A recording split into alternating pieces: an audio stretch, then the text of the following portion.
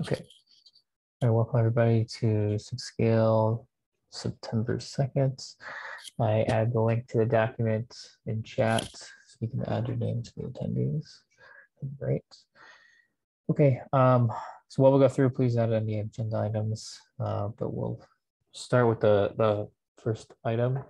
So this is a discussion that I brought up on the mailing list, and I also brought up a few weeks ago, but I wanted to kind of back up and kind of clarify one of the original goals for the discussion, in case there was any other comments about it, and kind of clarify a few things. So this originally brought up 2 weeks ago. The original ask that I had was around VMI specific metrics, and the context of this is that we had discussed having metrics around VMIs, but we didn't want to have metrics that sort of that kind of ballooned out of control. So one of the things like with that we currently do with metrics is we have a sort of like a summary of the number of or the amount of time it takes in phases. We accumulate them into buckets. We don't actually output the specific VMI labels as a name. And so the difference is that we have a static number of metrics that come with the phase transitions that we do.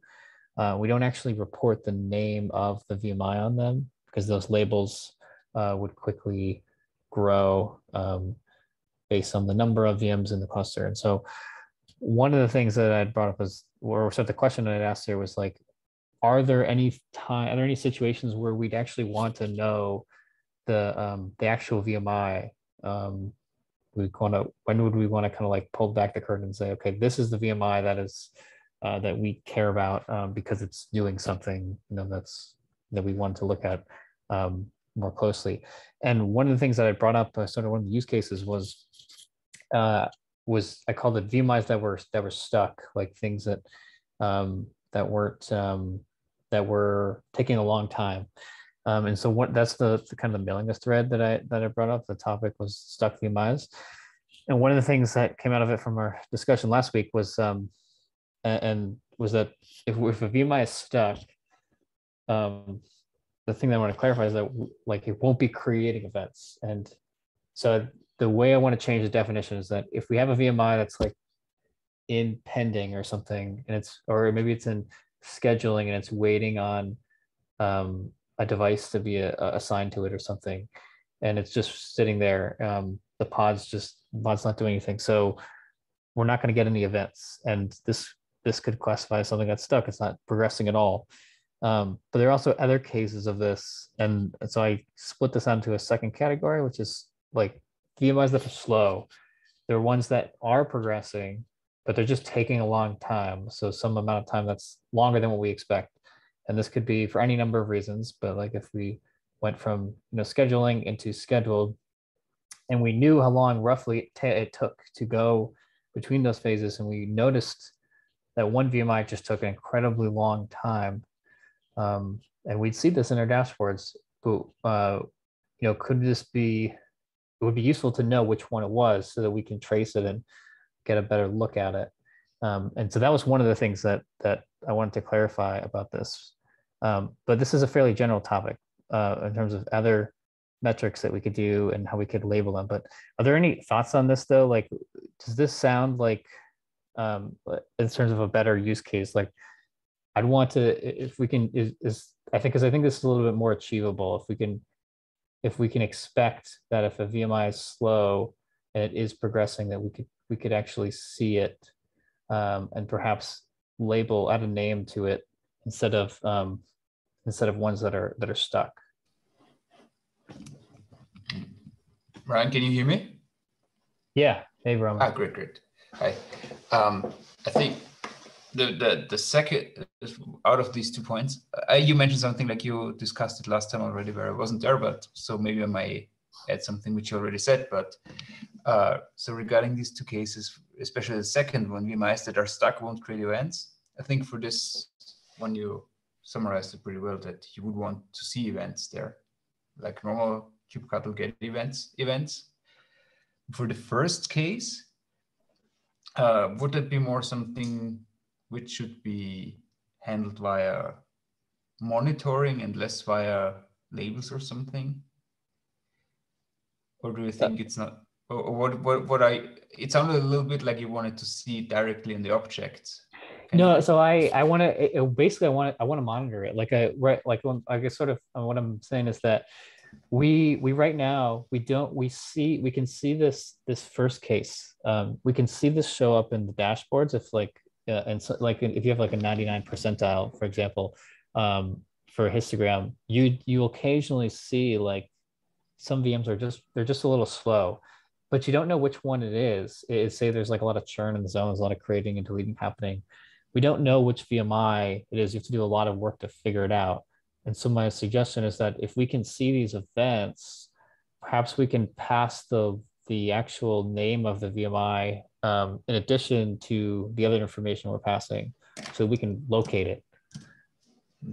Okay. So it's sort of like it's sort of an advanced way of monitoring, so that we can have like a subset of VMIs that we could look into if we want to. On the not getting events on stuck VMIs, would it be an idea to watch events for VMI pods and forward those just as we forward status, like for a VMI pod event, we create a VMI event? Yeah, well, so this one, I guess, we kind of want the discussion. I think like where we are with this one is that I don't know. I'm not sure how we could solve this. I think Kevin, you were the one who said that like if Kubernetes has this problem too, and then if a pod is stuck, what is Kubernetes going to do about it? It doesn't do anything about it. And so it sends an event usually. Yeah, but only if it does something, right? So yeah, like the scheduler periodically tries something and it would periodically fail and send events. But for the time where this component in charge is not doing anything, you won't see an event. But yeah. And I guess we have here this kind of gap where we're waiting for Kubernetes to do the scheduling action for us, where we are actually mirroring pod conditions already in the VMI. But on the pod condition, you cannot necessarily see that, for instance, the scheduler tries something again, you would only see that on the events. And that is where we are probably silent.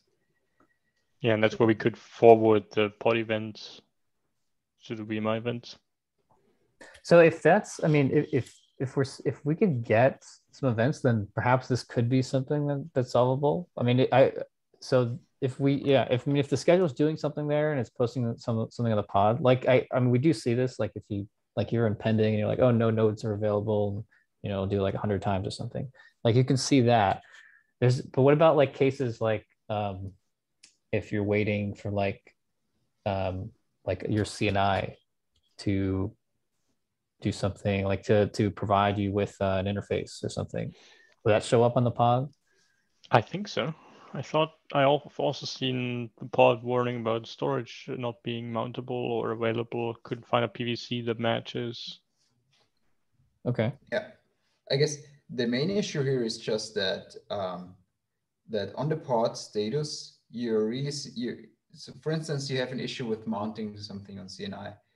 That would add let's say a condition X on the pod status. So it would add on the first error that condition and send an event.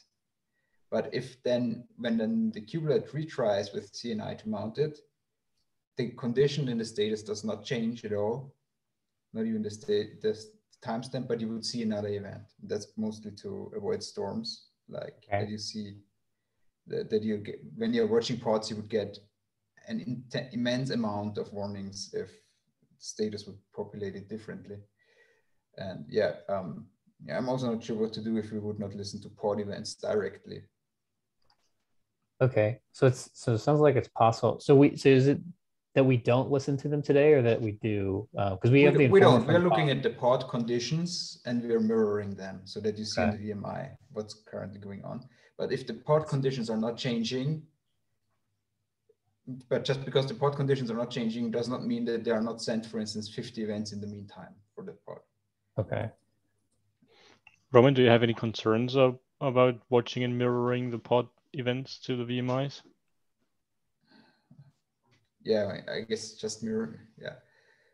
I not in a plane mirror. We should do something with them, but I would just say let's be careful when we consider this. I can't see anything where I would say it's definitely a no-go.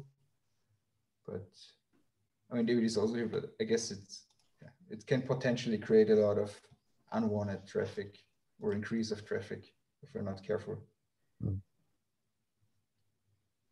Is there any precedents for doing this kind of forwarding of events? I've never really seen anything quite like it before. No, me neither. But I don't. The only case where the events are so prevalent are pods, as far as I know, and I haven't seen another operator wrap pods the way we do. I mean, what do we could look at what deployment sets and that stuff does. If they show that, they're not doing that.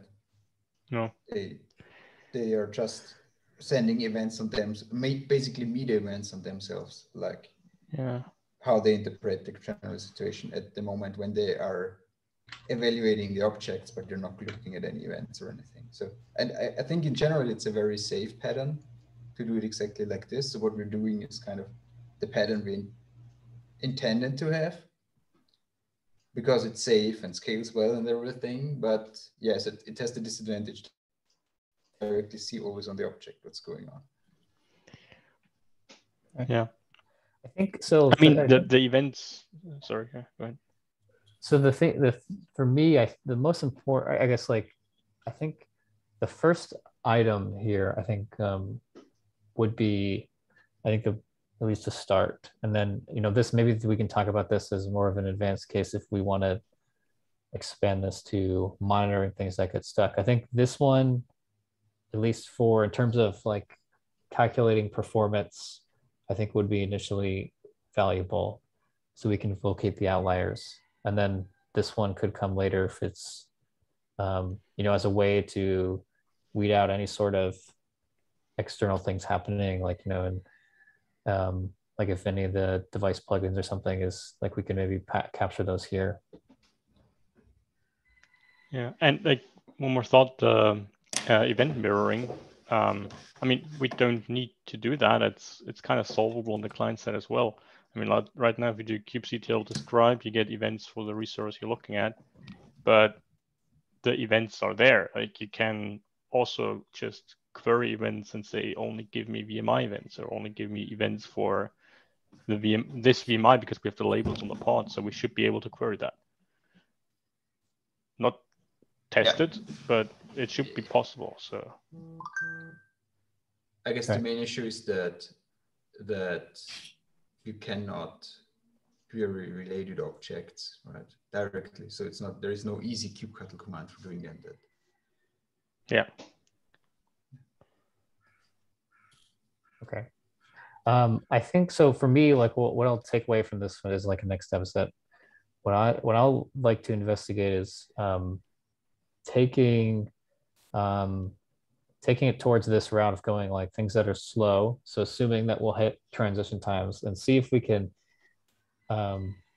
capture these in a way that's sensible. That and like the way I proposed on the mailing list was that we have sort of a threshold that's we expect is configurable, that we have per transition that we can set to a large number, and if it hits over this number, then we could say, okay, just add the name of this VMI.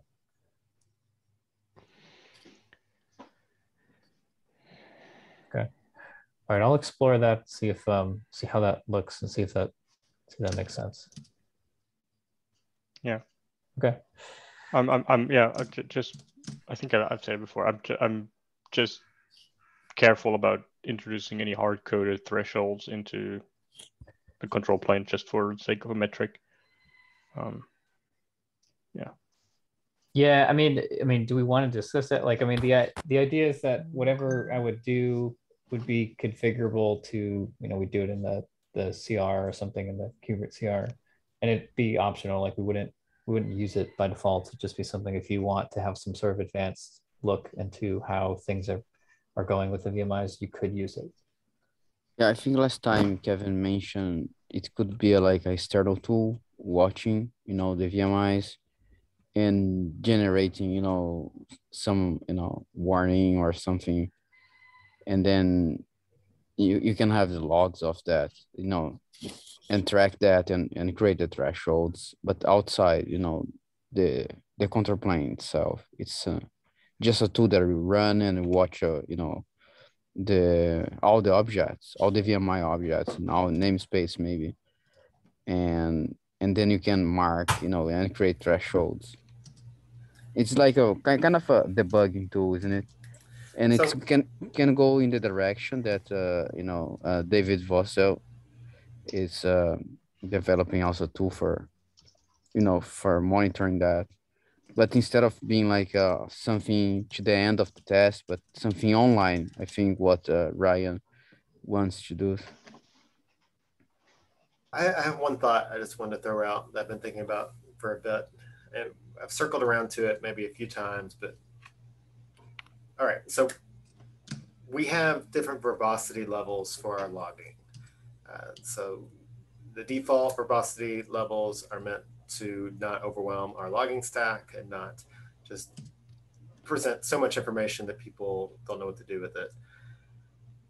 Why are we, does it make sense to extend that kind of thought process to our monitoring, where we have verbosity in our monitoring, where if somebody increases the cluster verbosity of our monitoring, we start to include more information in our monitoring, so more labels, perhaps even more metrics that are more intensive to the logging or the monitoring stack and things like that, that we wouldn't want by default, but maybe during certain load stress scenarios we would. Is that a concept that we want to even consider? I'm not sure. So I like having the metrics ready to identify when problems occur. Also the rough area, like say some VMs are slowly going out of a phase. And from my perspective, it can be fine if you cannot directly see on Prometheus or Grafana which one it is. I just wonder, for instance, for instance, David had the PR where he added the timestamps when transitions are happening. So it would be rather trivial to, when I see an alert going off which says, hey, amount X of, let's say 5% of OVMIs are suddenly starting slower than usual, that I would then just run my other diagnosis tool, which would really just fetch OVMIs, look at the phase transition and give me, okay, that are the 5 ones which are slowest right now. And I see it immediately. Yeah.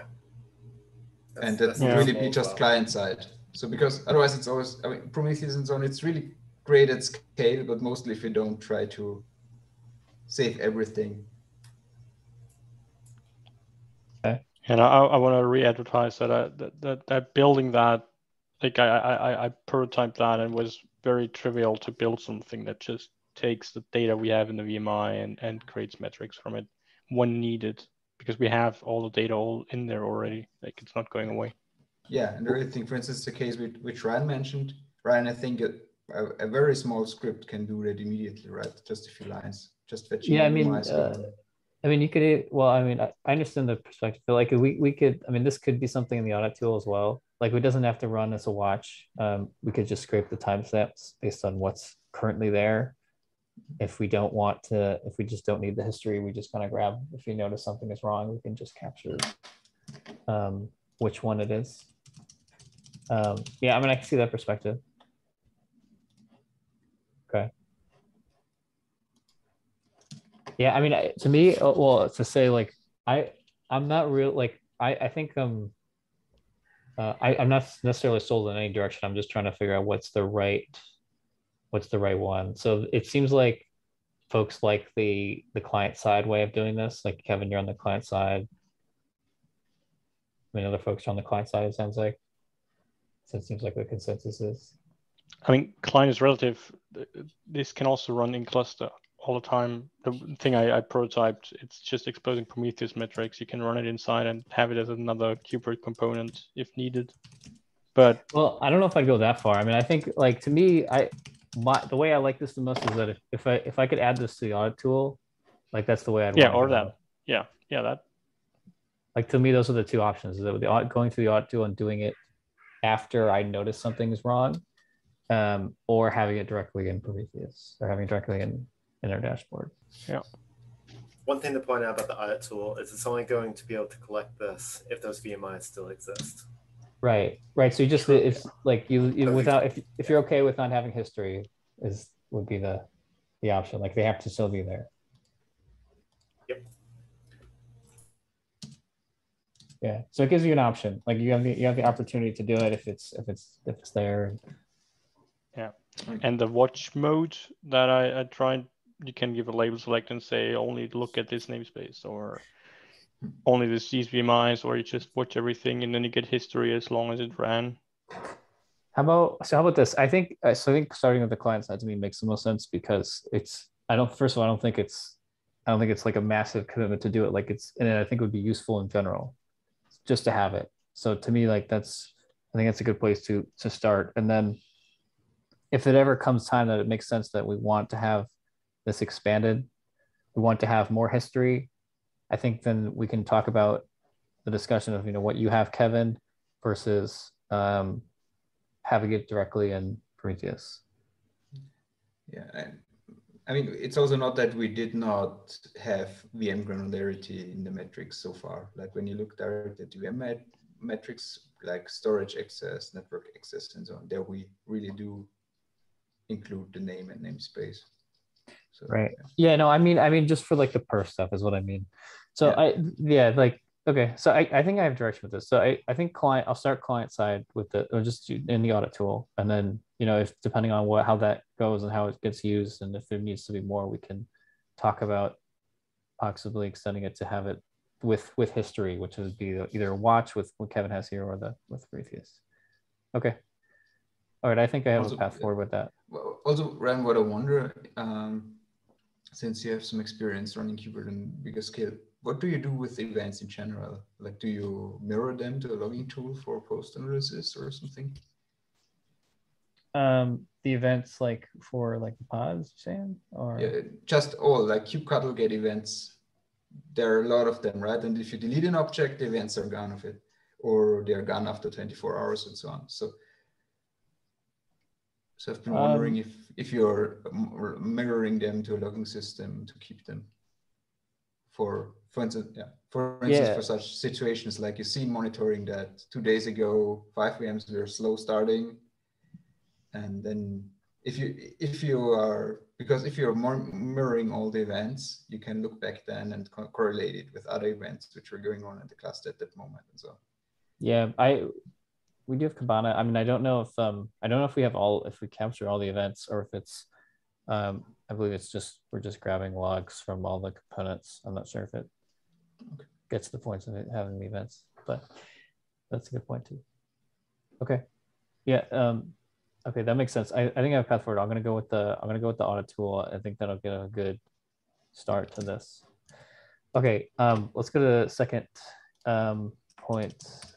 So I added this earlier. This was also from last time. So Marcel, you created a PR for this already, which is good. So basically, just to reiterate from last time, we've had like Marcel has done some really good presentations talking about the different data he's gathered. He's shown a lot of good dashboards.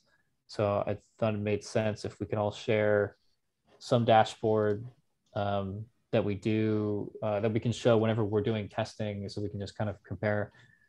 So we can all have access to it, so we don't have to build a new one each time, or we don't have different data or anything like that. We just have an apples to apples comparison whenever we do show any pictures.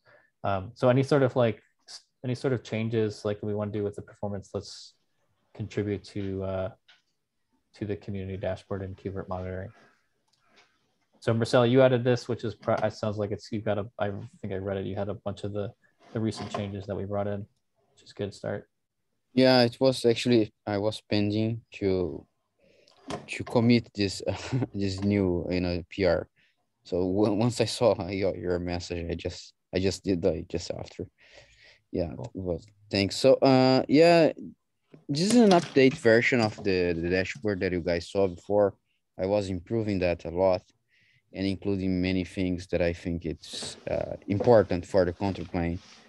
So then we have like few categories now, like request rates and latency. Then the work queues metrics, then etcd metrics, and general process, memory, CPU, file description, and network, and Golang status, garbage collector, memory, and well, it has Go routines and threads. It's missing here, and storage operations, which is interesting. In the tests, especially when I deleting VM. So sometimes it takes a lot of time, to delete VMIs. And I also see when it's taking a lot of time to delete VMIs, I see a lot of errors for unmount the empty directory. So this this slowdown might be related to that. So of the metrics, I think it's interesting. So this is the new dashboard. I don't know if I have pictures of that right now, but You I have it on can. your, are you able to share your screen? Yeah, let me share my screen. So 1 second.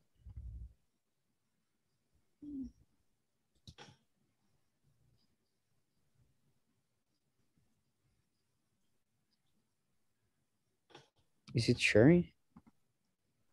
Not yet, at least not for me. No, I don't see anything.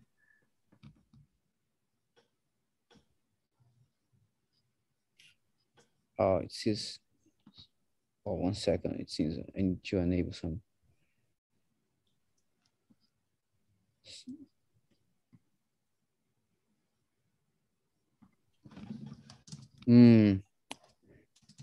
It's. I think I will need to reopen.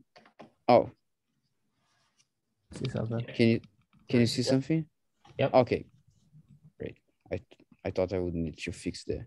Okay, so we have, so this one you guys already saw, this read code request. It's basically get, watch and this operation. And we have the durations. The duration, something that warns me is virtual machine list. It's taking 1 minute. It's not the watch also was expecting to be slow, but list is taking 1 minute. So, and I always see that. And something's very slow, in the, what's the request that it's taking 1 minute, but some list requests taking 1 minute. Anyway, the goal here is to just describe the dashboard. So we have the write code, same thing, but for put, delete. This is the metric that it's interesting. I also keep this, the rate limit, duration, the VMI creation. For some reason, pending phase doesn't show up for me, but need to investigate more that. So because you guys see that, isn't it? Don't know why. 0 seconds.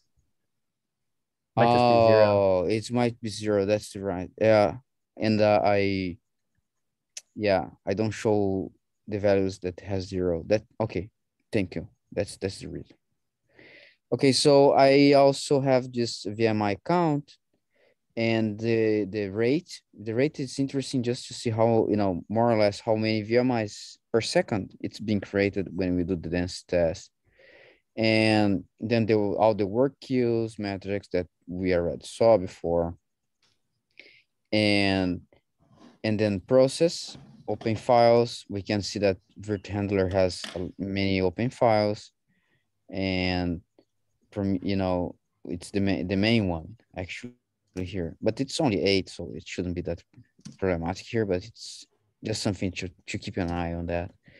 And then before we didn't have the threads, but now it's good just to have not only the Go routines, but also the number of threads in it that it's being created. And the garbage collector also that may be problematic. Right now, the RBCA, that's the one that spends more time on garbage collecting for the tests. And everything looks fine also for me here. And the TCD, I think we were discussing that before. So the TCD performance, especially the request duration, it's something that we need to keep an eye on that. And if everything that is higher than 10 milliseconds, the official TCD documentation says that you need to see that it's problematic. And the storage. So this is the storage operations, and it's mostly related to the pods. And we see, you can see here, for example, the errors. And these are specific experiments here that you see there was like a very, you can see here first. Where is it? Yeah, the request here. Anyway, you can see like there was a big gap between the experiments from 9 to 11. I have 1 hour, I think, waiting here, or 30 minutes. I don't remember now, but it's still like it was a long time waiting for the VMs to be deleted to be able to run the other tests. And we see exactly for that, a lot of, amount error here, operations for when it's deleting the VM, okay? Maybe it's as expected to happens that, I don't know. So, but just some correlation here. Anyway, this is the dashboard. So that it's there, and the idea is to have it open and anyone can play with that. Looks great. So, oh, go on, Kevin. No, I just wanted to ask if maybe we could move the VMI metrics to the top, like how many there are, because it's like the main indicator you're looking at mostly. Like everything depends on how many VMIs there are. If there is no VMIs and you get a lot of errors, it's bad. If you have a lot of VMIs, like I think we can reshuffle the order here. Yeah, okay, I can do that. So this dashboard is basically is always up to date, and it would basically replace what we merged some time ago into kubert/kubert-ci, right? Yeah. The idea is I push that to the monitoring, and I think you already mentioned that before, that we actually maybe should pull the dashboard from this repository. That sounds great. Yeah, and we can also pull it into our CI Grafana board. Yes. So, great. For the city, yeah. Awesome. Nice. And because I wasn't there last time, I wanted to ask, did you see any changes with the rate limit PR? Did you do that? I don't remember. I think this is the up-to-date. It was today. I ran today with the last master. So, but I need to double check that. I cannot. I don't know. But okay, yeah. If you didn't play explicitly with the values, it may just still be too low to not hit any rate limits. So yeah, I didn't play with the values yet. Okay, great. Just to be up to date. Thanks. Cool. Yeah. Nice, Marcelo. Okay. Thanks. Okay. All right. Thanks for that. Okay, let's go to the next item. So we have metrics focused on VMIs and not VM. Yeah, I added that because it came up on my team, I think a few days ago. I was asked if we have like count and some other basic metrics on VMs, and I noticed, or I was like, I don't think so. And we're focusing a lot on the VMI because it's the main workload, but we also still have a first citizen object called VM, and that also progresses through stages and does things, and I want to mention Put it that in and phases, see what everybody thinks, if we should treat it like that, and also get core metrics for it. What would you be looking for metrics on the VM? What we looked for in that specific case was like the amount of VMs that are running, but we are looking right now with talking about phase transitions and adding metrics to our dashboards, and we all do all that for VMIs. And I don't know if we should do that for VMs as well, or only VMs instead. That doesn't sound right, by the way. Yeah. Well, I think that we have metrics that represent a running VM today, and that's just the VMI metrics that we have. I think if there's something specific to the VM controller, that's where it makes sense to make VM specific metrics. So, like, for example, how many restarts a VM experiences, or VMs that are in, I don't know, what else would we really want that's just specific to VMs. So we have, VMs stuck I think in we have pending, some like provisioning flows, or like something. where we're waiting for for data volumes to be ready before we start the VM, or no, they all move to VMI, I think. Right? But yeah. No, actually, I think that is a VM specific flow. So you have a data volume template. It's going to create that data volume. I think it's going to wait for that data volume to complete before moving on to creating the VMI. So that would be a specific one. Storage provision. Stuff like this. I think we're adding just a seeing metric. how many VMs are there. I would not say that this is something where we would want that. I think there are solutions where you can create all kinds of metrics out of Kubernetes objects without having to edit each object. But for specific things, like David mentioned, I think it makes sense if people need it. Yeah, like, I don't know, running and not running VMs. Yeah, I mean, you can also get that easily through a query, but I was asked if we have that, and I didn't think about VMs at all the last few calls here, and we always talk about VMIs, and I don't know if that... For something like not running VMs, I'm not sure. For instance, I would say, like, not running VMs which should run, yes. Not running VMs, I'm not sure. What is that? Do we also how many? I don't know. I think there are ways to see how many config maps are there and so on, right? I don't know. But I think there are ways does something like that. Yeah, I think there are already pluggables which give you general things like how many objects are there, how many deletes are happening on it, and so on. I'm not sure if we should take these basic operations directly here. Yeah. But anything where something unusual is happening, or where we need something to, sorry, my door is ringing and not stopping. Come on. Yeah. Where we would need something to see that something unusual is happening. Sorry, I have to go to the door. Yeah, no worries. Very persistent mailman. Okay. Does that satisfy your ask, Kevin? Yeah, I mean, it wasn't. Yeah, it was partially meant as a, I don't know, what do you think, and a reminder that. So Kevin, is that motivated by the fact that someone maybe create a VM directly instead of creating a VMI?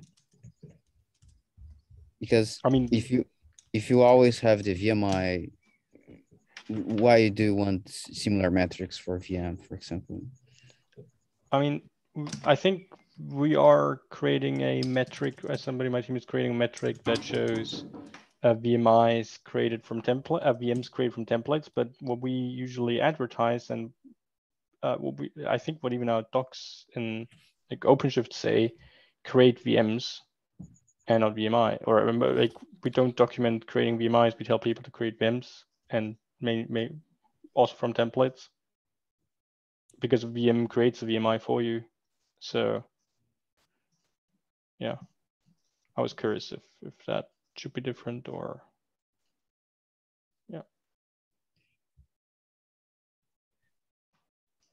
Yeah, I added a few metrics that I think to me like is the ones that I could see. You know, having a few counts around these I think can make a lot of sense to me. And I mean, like the result could also be most people actually don't use VMs. Most people use VMIs. That would be interesting to know, because right now we tell, as far as I know, OpenShift customers to use VMs and not VMIs, because the VM does VMI stuff for you. We I think that, I mean, I think it makes sense. Like people are normally not using pods directly, just Right. so manually. I think it makes sense here too. I can definitely see some scale use cases where you can't just do your own VMI stuff, but for the usual VM case where you want to stop it, restart it, modify it, and start it again, and so on, you probably want a VM. But there are other things. So I think VM is one control on top of VMI, I would say. Yeah. What I wanted to ask or say is what's a little bit tricky here is that the metrics we kind of have all kind. I would expect that, or what you very often have in Kubernetes is that you have to monitor your whole namespace to see if something goes wrong. Like you would probably not necessarily see that a pod has issues in the storage provisioning phase where it's waiting for PVCs. You would just see that it takes long to start. But you would probably see on the events and on some metrics that the storage provisioning itself takes a long time, and you would basically monitor both and see, oh, pods are taking a long time now to start, and you would also, but also PVC provisioning is taking a long time. So this may be related, right? This is how you normally tackling problems there. Yeah. Or maybe others see it differently, but that is mostly how I see things happening on the monitoring side. Yeah. Okay. Yeah, I think I got what I asked. Thanks. But yeah, definitely. If there is something which people need to see if everything is right or not, that definitely makes sense to have for VMs then. Yeah. Okay. Okay. So do we have any more items? I have a few things I could talk about. If we don't, are there any other topics that people want to write in here? We can take a few minutes.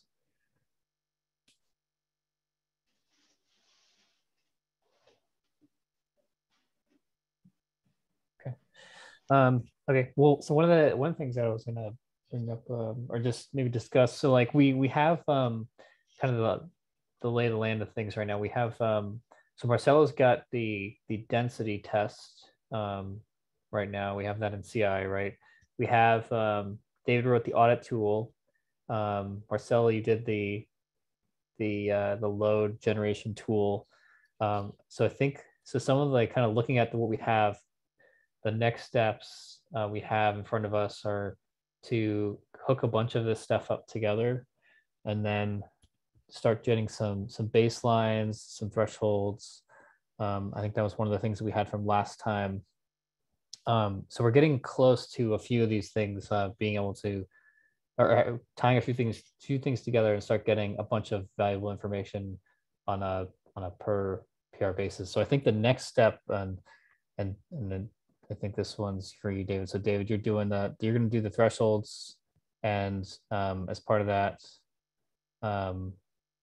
we're going to have and this is going to be in CI, right? This is how you plan on doing it, or what's your approach with this? Yeah, so just initially going to export the per results, and then after we see a few runs of that, we can establish the pattern of what we want to set for our thresholds in that environment, and we can commit that. It's going to take me a little bit to get to that. I probably won't start on that until next week, but that's my idea. Somebody else can take that as well if somebody else has more bandwidth to work on this more timely than I can. Mm-hmm. Yeah, I was planning to actually create a test, integrating all of these tools. So Yeah, so we can have- talk. We can synchronize with that. Okay, so I guess we'll Sounds good. yeah, so we have so as part of this, right, David, it's that we have to integrate a bunch of the tools, right? You're like or is it that you want to run the audit tool and just generate the result in CI, and then maybe the kind of tying it together in CI could be separately? Would that work? What do you mean by tying it together? So like we have the generation, we have the load generation tool, we have the audit tool, and we have Marcelo's density test. So tying together three of those, but that could be a separate task than just generating the thresholds. Or yeah, so I think, Marcelo, correct me if I'm wrong, that you were going to be replacing the current density tests, or at least that's generating the load for the density test, with your new load generation tool, and then we can integrate independently of that eventually this perf audit tool as well. And the perf audit tool, it doesn't have to have thresholds immediately. You can just gather results and export them, and then we can decide on thresholds after we get a few iterations of data. Mm-hmm. Yeah. That's the idea, is to replace the other tasks that we have there, and with the new tools that we are creating. Okay. Well, not our creating, we created already. So yeah. And I also integrated the dashboard in the CI to see the job that's running there. I already talked with Federico, so it is there a Grafana dashboard already there. So, but I don't know, we cannot really see the metrics, with the dash. We can maybe import. I don't know if we can add the Grafana dashboards there, but I'll have a look at that. Yeah. What do you mean you can't see them? So yeah, we have a Grafana dashboard instance, but you cannot see the metrics from the Prometheus instance then, or? No, I didn't. So the CI, infrastructure has a Grafana dashboard that I'm saying, but I didn't play with that, and I don't know if we can see the job that is already running there. And well, we can see, but I don't know which metrics is exported, and if we can, dynamically include a new dashboard there, or if we need to. Yeah, but the dashboards are, so if we get your PR merged in Qubit/monitoring, we can just we can just run our deploy job every day, and it would pick up the latest change there, and it would deploy it on the Grafana dashboard. I guess that would be something which you want to do from the idea at least. Yeah. Can you share a link to that Grafana as soon as it's ready? Yeah, like, I think I shared it in the discussion somewhere, but I can again, no issue. I've been waiting to look at our test for metrics for a while now. Very cool, So very curious. I can just say, I can't give you a link where you can see the dashboard. I can just give you a link where the dashboard should be added to be deployed automatically. Oh, okay. Yeah. So who can I haven't found the Grafana yet. Who has access to the Grafana board? Is it like that's public? It's just public. Okay. It's cool. So general, the dashboard is, wait, let me share it in Zoom. Okay. And so then Marcelo, once the dashboard is here, grafana.ci.qubit.io, and we have a deploy job where we deploy right now a few JSON dashboards always when we run the job. And we would have to modify the Ansible rule to also check out the Qubit monitoring repo and deploy them too. Okay. Yeah, the only thing that I need to check is the labels, because, maybe we want to, have some specific labels for the job, something like that.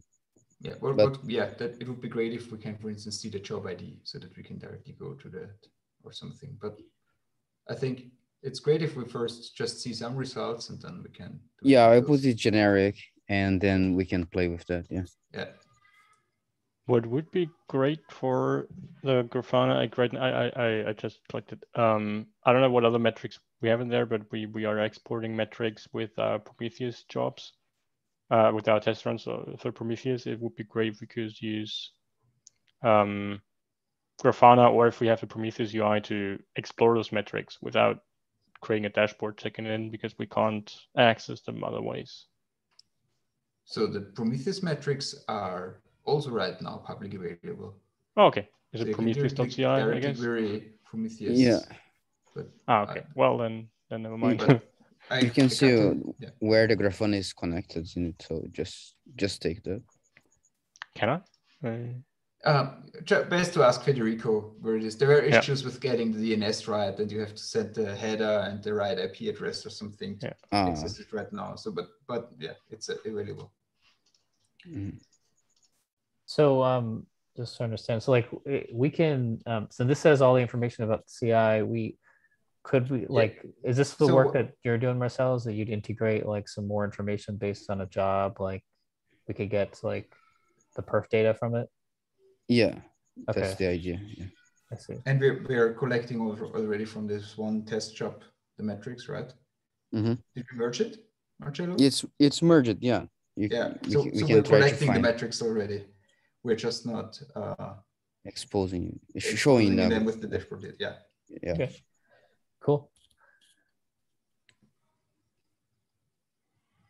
Let me add the link to doc. That's it. Cool. Okay.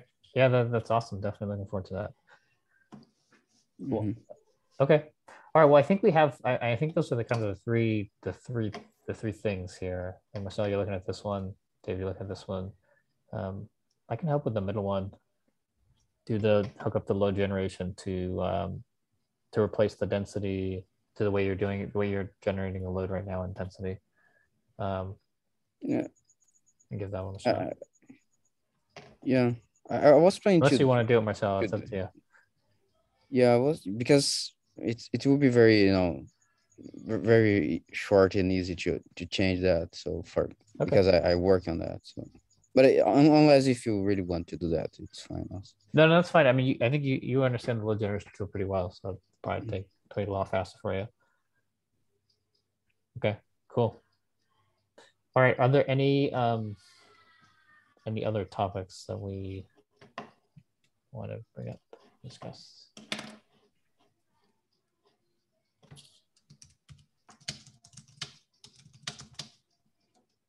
Yeah, just one last comment. So if you guys remember, I was playing with the creating 500 VMs in a node, and for our scaling test, we want to pack as much VM as possible in the future.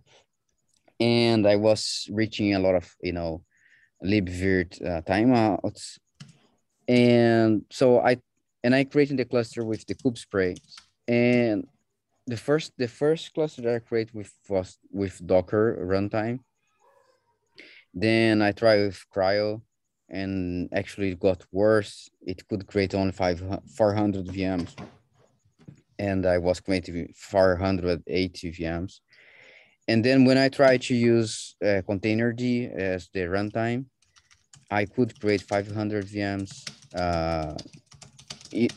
without any complaint from creating the containers. So without any libvirt timeout. And I also using the cryo, actually I received a lot of events saying that the runtime was overloaded and was delaying the creation of containers, something like that. So it might be with Docker was also seeing the same issue. The runtime was being overloaded, and that's why I couldn't create 500 VMs. But using the runtime as containerd, I could do that. So, and then I moved to an next issue that was shortage of memory, that I already discussed with Raman, that we can actually allocate the minimal memory for VMIs now, and then I can schedule more VMs per node. So and finally I managed to create finally I managed to create 500 VMIs per node. So yeah, I will share the new experiments soon with you guys. So. Okay, cool.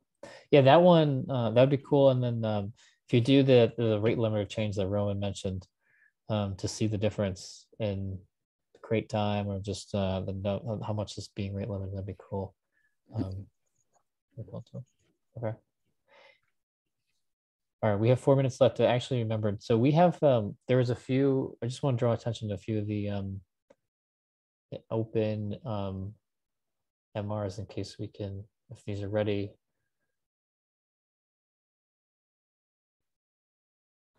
The PProf profiler, is this one good? Like, has there been any more review that's needed on this? Looks like you have one looks good. Oh, I think it was good to go. I had to just rebase it. Yeah, I think I just rebased that today. There was just a merge conflict. So I need another. What do I need? Can you go up to the labels, see what I need there? Yeah, last time was need a rebase, so I don't know. Okay, so I need to approve, and it looks good to me. I had it looks good to me at one point, but I had to rebase. Okay. Okay. All right. Who, Marcelo, are you comfortable with this? And I can do the approve. Yeah. Okay. Okay. Do you have approve? Can you approve, Ryan? Did you get that? Look. No. Okay. Actually, I don't. Roman, I you'll have to do it. I think I can also. So. Yeah. Actually, I don't. Yeah, Roman. If I think you'll have to do the approve here. If David has the looks good to me, so you can self-approve. You can just not put a looks good to me. Yeah, it should be. Okay. LTTM should be enough. Okay. Really, I can self-approve. I've never tried. No, you cannot write looks good to me, but you can approve. Yeah. I can approve my own PR. Yeah, but you cannot not looks add look good to me to your code. Okay. That's. I think it's automatically approved by yourself, so that's why an LTTM will be enough for a maintainer. But I'm not sure. I've seen that happen before in Kubernetes and was surprised. So in Kubernetes, in Kubernetes, if you are an approver of an area and the code just touches parts where you can approve, you automatically get the approved label, even if you don't approve your own work. That's interesting. I will try it. Yeah. Yeah, right, I think that when I approve, I receive a message that you need to approve also. So I don't know if it needs two approvals or something like that. So yeah, and there is also the difficulty, of course, because when you do a review and select approve there, you just add it looks good to me, whereas /approve is something different, right? Yeah, that's how I accidentally merged the PR once. Okay. All right, here's the next one. This is the monitoring request counts. This one's good. It's got approved and looks good to me. Looks like it'll just should just go in after CI passes. Okay. Yeah, I triggered that. I think storage is a bit flaky today. And then your load generator, Marcelo, already merged. Yeah. Okay. This one's done. Okay. The rate limiter, I think this merged already. Roman, this is yours, I believe. Yeah.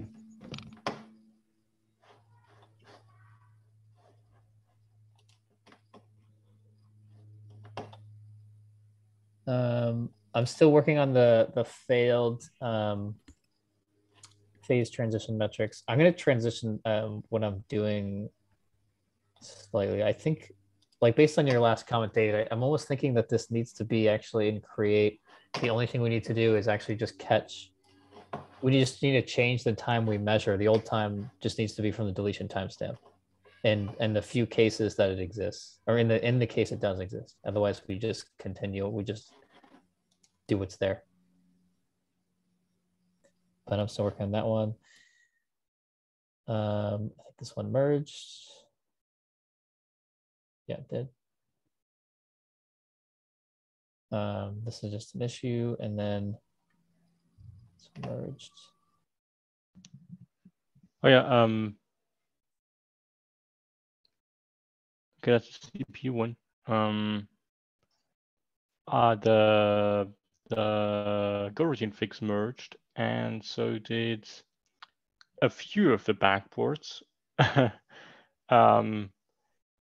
not all of them, because it seems like somebody didn't backport everything to consistently. So if you have the backports fail for missing images and lanes and very weird stuff I don't understand, and I couldn't get help really, but I think I can't I can't bring up the energy to fix releases that nobody else touched for a long time, even though releases before them got touched for a long time. So like I managed to merge 0.36 but not 0.37, but I managed 0.38 because 0.37 got forgotten at some point, probably. I don't know.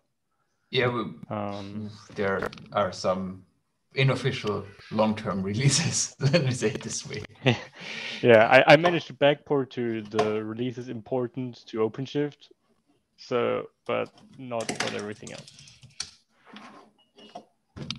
Okay. Which is Yeah, I mean, we used 35, but we ended up doing. So it looks like we didn't get to the end of it. That's all right. We could. I did the backboard internally, so it's fine. So this situation's not going to always be like this. Yeah, I know. We're kind of in an we awkward talked about it. situation right now, but in the future, once we approach getting into CNCF incubation and eventually GA, the predictability of our backports and our release schedule for how long the community actually supports releases will kind of be defined. Right now, it's just kind of in the backlog. Makes sense. Okay, well, we're at time, everybody. Thanks very much. I'll see you all online. Have a good day. Bye. See you. Okay.